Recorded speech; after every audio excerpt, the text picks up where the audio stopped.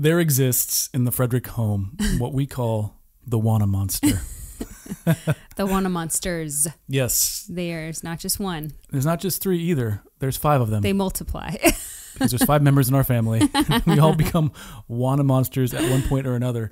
And basically, you can probably gather what a Wanna Monster is. It's just, for them, it's like the continued I wanna. They're not content, right? The Wanna Monster is the opposite of contentment. So if you're a parent, that means you have kids, which means you get a bazillion requests a day for things that they want.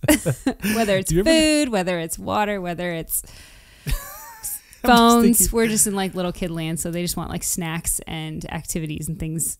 Like whenever we try to sit down, it's not every night, but once in a while we'll sit down and watch a family show night, right? We'll watch like Fridays, the baking show or something like that. And I just get to a point almost every time where I'm just like, just stop asking for stuff, because they're like pause. They want to pause it. They don't want to miss it. And our 2-year-old thinks it's the coolest thing in the world that she knows how to. We don't have a TV in our living room, so we always watch it on our little laptop. Yeah. And the 2-year-old thinks it's the coolest thing to get up and hit the space bar and pause it because she wants to go get a kernel of popcorn out of the kitchen. It's control. It's all about the control. The point is, kids are filled with desires, right? Yes. Because as humans, God has wired us to be driven by desire. I mean, I think that's one of the main reasons why we read in verses, I forget which verses, but Proverbs is, delight yourself in the Lord and he will give you the desires of your heart. I think God knows that the way to our hearts from the inside out is by transforming our desires. And so when the Holy Spirit enters our lives and we submit our lives to Christ, one of the first things he does, he starts to twist and bend our desires unto his glory and unto his will. And so desire is a very important thing for us to grasp as parents, to understand how the desires of our children are doing 2 things. They are indicating the content of our children's hearts to us, but they're also a way by which we might lead their hearts is through their desire. And disciple them. So we're going to talk about that today, and we'll see you on the other side.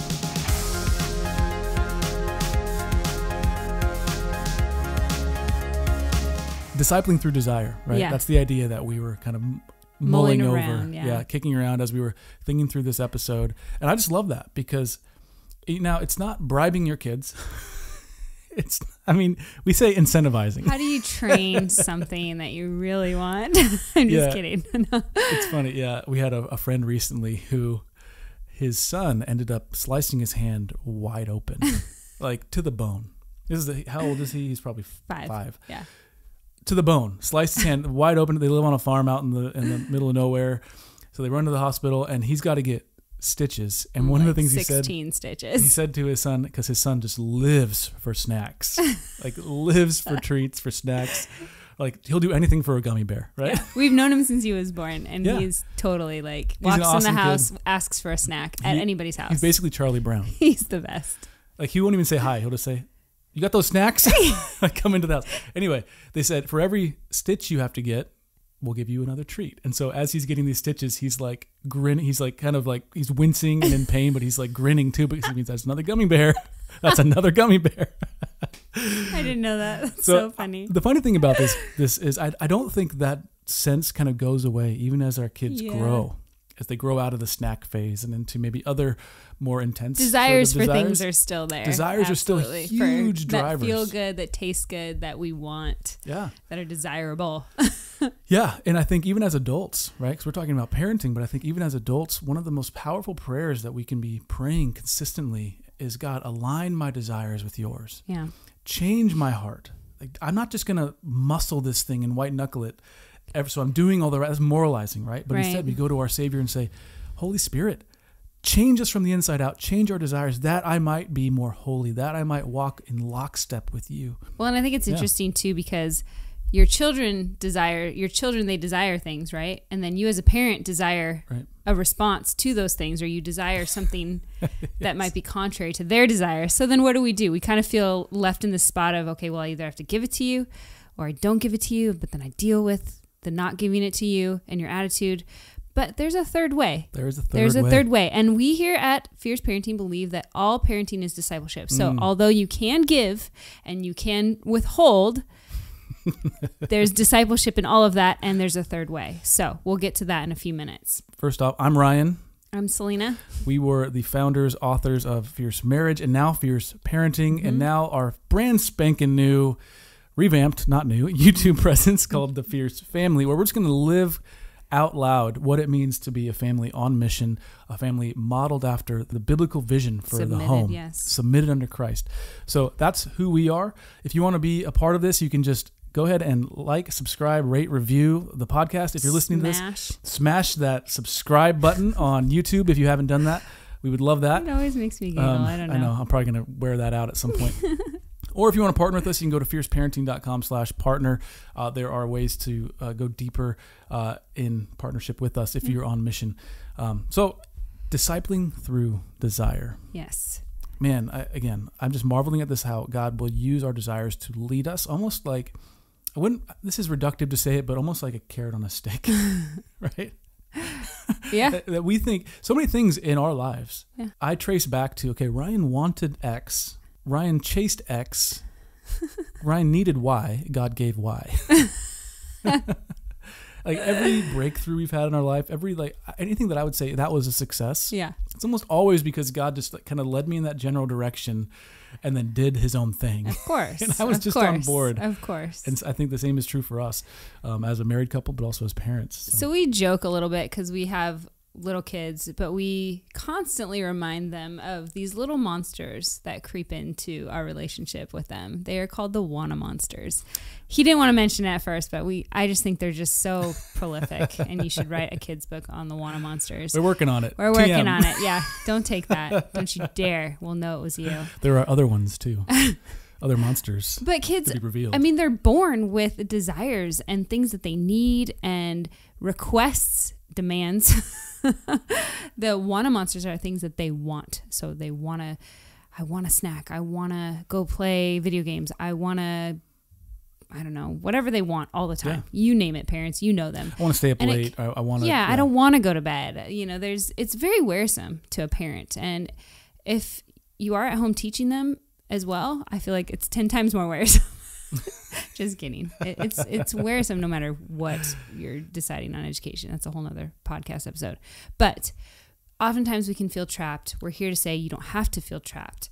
We don't have to just give in. We don't have to withhold. There's another way. But the first thing we want to do is kind of take a step back and recognize this as an opportunity to disciple our children, but also get a gauge on what the content is of their heart and how our relationship, I would say the temperature of our relationship maybe with them, do they trust us? I mean, trust is a huge factor when it comes to relationships. Yeah. So I want to make this really clear where we're headed, because it's not clear to me. So I want to maybe articulate it for myself. Great. We're talking about struggling with our kids through their maybe wrong desires. Or good desires, but wanting too much. Yeah, so unhealthy disordered amounts. Love, we'll say. So yes, and that's, I forget who said it, but all of sin is essentially disordered love, right? Yes. And so that's what we're saying. So we're saying desire is an intrinsic part of the human experience. Who God made us, yes. Now, we're going to always kind of be battling against desire. So as parents, how can we see desire rightly? How can we see it correctly? How can we disciple our kids through it? And you're saying that the very foundation of that is the trust in relationship. Well, don't take my word for it. Let's jump into Genesis 3, where all was good before this chapter. All was right. There was trust. There was relationship. There was interaction and the presence of God with Adam and Eve, with his creation. There was communion. There was all access. Yeah. Beauty, health. Perfect harmony. Yeah. And in comes the slithering snake, the enemy. Did you want to read it? I mean, I think most folks will be familiar with it, but essentially the serpent enters the garden and says, hey, don't you want to eat of that tree that God told you not to eat of? Don't you want more is what? Don't you want to know? Don't you want to know? Did God really say that? Yeah. I mean, he's completely picking away at the trust that they had, more than any other human being on the face of the earth, had interacted with God. And it was just a given. I think until then, he's God, we're not. Like, we're going to trust that. And he said, don't eat it, so we're not going to eat of it. And then this serpent comes in and ruined everything. and so now they have this desire for something they didn't have a desire for. And chipping away of the trust of the relationship that was there. And so I think disordered desire at its root is on some level, a lack of trust. Now, that's just talking about desire itself. Mm-hmm. God, you have given me X.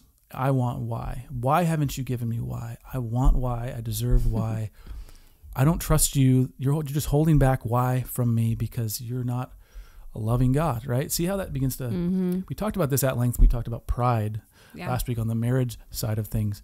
Now, when it comes to trust and relationship, it's so foundational when parents are talking to their kids, because like I'm trying to think of an example in the recent past. We'll say our kids, they want to watch some show, right? They want to watch... Or they never want to go to bed. Whatever show they're watching, some dragon show, I don't know. And hashtag homeschool. Some cartoon or something. And one episode is never enough, right? Because they've been taught and programmed to binge watch everything. Commercials, what are those? No one knows what commercials are anymore. And we say, no, one's enough. It's 20 minutes long, and that's enough show for you. But I wanna. And they start kind of starting to throw a fit. Mm-hmm. And now those fits go a number of degrees. Sometimes they're really obedient and compliant, and they say, yes, Daddy, and they just go off to the next thing. Sometimes they want to throw a big tantrum. And so when they start leaning toward that side of distrusting me, we have to remind them, or distrusting you. Listen, we're not holding this back from you because we're just wanting to kill your fun. Do you trust me that I love you? And I ask them this. Do you trust that I love you? Yes, Daddy. Do you trust that I want your best? Yes, Daddy. Can you trust me in this decision right now? Okay. I mean, very reluctant. It doesn't always go that way, but okay. The point is it comes down to trust. And so reminding your children at any age, I'm trustworthy. Like, when have I broken your trust? Now, if you have broken your child's trust, you've got some rebuilding to do. And one of the foundational things of my relationship with my daughters, and you too with them, is, does Daddy or Mommy, do we ever say something and not do it? Mm-hmm. Like, you have to be a man or a woman of your word. Mm-hmm. And so I always tell them, like, if I say I'm going to take you on a daddy-daughter date, I'm not going to blow that off. I'm going to take you on a daddy-daughter date, even if it's like just getting a banana at the grocery store. Like, we're going to make it special. Now, granted, if I said we're going to ice cream, then I'm on the hook for that. The point is there's a kind of a depository of trust. Yeah. And if you haven't built that, then I think the only way to do that is through ongoing relationship. And that's where the daddy-daughter dates come in, and that's just one way, but relationship that is predicated on trust, that I will do and say what I say I'm going to do and say. Right. And it's all the in-between moments, if I can interject here. Please. Because they have that trust built up with you. You're interacting with them and engaging with them and building trust throughout the day, so that when these clash of desires happen, somebody wants one thing but mom and dad say no, we now have this bank account of trust that we have built up, and they can come to us, we can come to them and say, hey, remember when we talked about this? Remember when we talked about how watching this show has kind of shifts your heart, it affects your attitude towards your sisters or towards mom and dad and towards authority. This is not good for your heart. So this is why we're saying no. And I know that you don't like that, but we're not on a power trip here. We're here to protect your heart. We're here to train you, to disciple you, to remember that the things of God are greater and deeper and more beautiful. And I know maybe your 5-year-old brain doesn't understand that right now, but we're going to continue training you in this because one day it is going to click. And one day you are going to thank us that we did not give in to all your desires to the ultimate level that you would have wanted. Right. Right. So I want to get into that third way piece, because that is discipleship. But the first way and the second way would be, I mean, our youngest, she's 2. She would eat all the candy in the house if we let her. Like, she'll just go all day. Snacks anything that's just sweet. Candy. It's on her spectrum of things she wants to eat. And she would just go at it until I'm convinced she would either puke. Pass out from a sugar crash, or she would throw up, and her stomach would hurt. And so we have to stop her. Now, the options we have as parents, and this could go for video games. It could go for if your kids have a friendship. Now, some of these things are more serious than just candy, so I don't think we're glossing over that. You have maybe kids that are addicted to whatever, or they want whatever they want, even if it's a good thing. Yeah. Right? It could be a positive act, like baseball, soccer practice, or some after-school thing. Any hobby, anything that can just consume their identity and consume their desires. So as parents, we have a decision to make, and the ways 1 and 2 are, okay, well, that thing's bad. I'm going to cut it off. I'm going to cut off video games. No more video games. Right. It's bad because we're seeing a result in your behavior or a heart orientation. Yeah. The video games may not necessarily be bad in themselves, although or again, whatever the thing is, the disordered love, you could say, well, I'm just going to get rid of the thing because it's causing problems in the life of my child. The other thing to do is to say, well, I don't want to, this is way number 2, I don't want to rock this boat. It's just easier. Or, hey, it's not a bad thing. We convince ourselves, well, what's so wrong about them wanting to bury themselves in this hobby? Yeah. Or they love video games because they meet friends on there and they play with their friends online. All their other friends play it, so now they can talk about it. Or, or it's just easier to let the kid have candy or the junk food because they whine so loudly, right? And so that's way number 2 is we just say, we convince ourselves one way or another, you give in. So you either kind of cut complacency, I think. Or you give in. Yeah. And then the third way is it's an opportunity now for discipleship. Right. And that's what you were talking about earlier. And not only I think it's probably the 1A option, but you're not just removing what the desire is or the desired thing that they want, but you're replacing it with something better. And again, it's not going from one idol to the next, right? It's not okay, let's find our identity and our value and everything that you want in this thing. No, instead of playing a video game, let's play an actual game together. Like, this will be way more fun, and they may not be on board with it the first 5 minutes. Just give them some time. Hang in there. Lean into the awkward. Remember that we're trying to remove kind of that desire. We're trying to train the removal of whatever that desire has brought them to, whether it's like quick satisfaction, I don't know, a candy bellyache. I'm just thinking about that example with Louisa, our youngest. Hey, you know what? I'm taking your candy, but here's a nice piece of broccoli. Enjoy. She would eat a carrot, though. I promise you. She would take a carrot. Yeah. She loves those big, long carrots. I don't know. Something about chomping on them. One of the things you said, but I think it goes all the way back to the beginning of the conversation, was instead of just burying yourself in that video game, and I'm not taking it away from you because I don't love you, but I'm saying that this is not healthy at the volume and the level that you're playing it, not volume, audible volume, but the amount that you're playing. Yeah. So let's play a game together. Do you see what happened in there? Is there's now relationship building that is replacing that. And I can almost guarantee you that even if kids are putting up this front, like they don't want to spend time with you or they don't want to play a game with you, like at the end of the day, like they do. They want to talk to you. They want to spend quality time with you.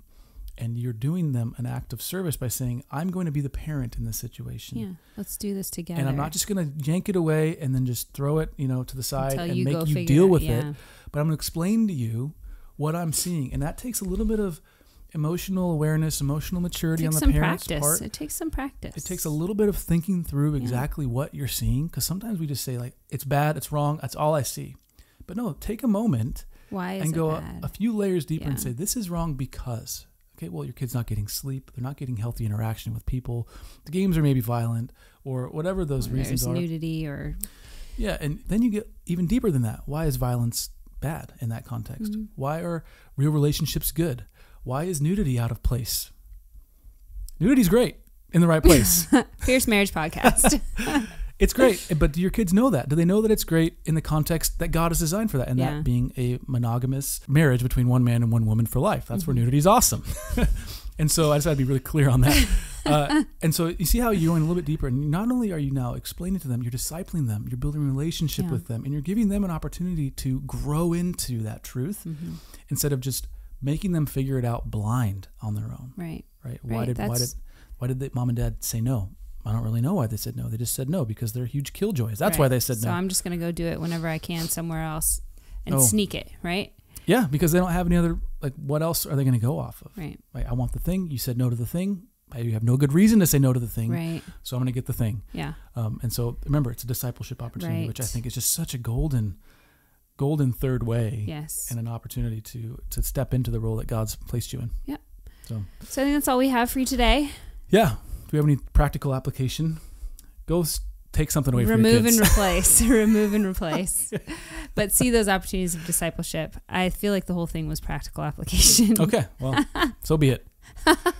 The Selena has spoken. No, I think just, again, look for the opportunities that you can, remove those things that are at that volume and find replacements for them. Yeah. There's resources out there. It doesn't have to be perfect. It just has to kind of be a point of conversation, something that keeps your hands busy, something that you can do together. And here's the thing. God placed you in the life of your child, right? He didn't place me there. He didn't place Selena there. He placed you. You can do it. Yeah. And he can use your mind, your faculties, your ability to reason and communicate with your kid. Mm-hmm. So just be confident in that. Yeah. And trust that it's going to be a good thing. Why don't you pray us out, Sel?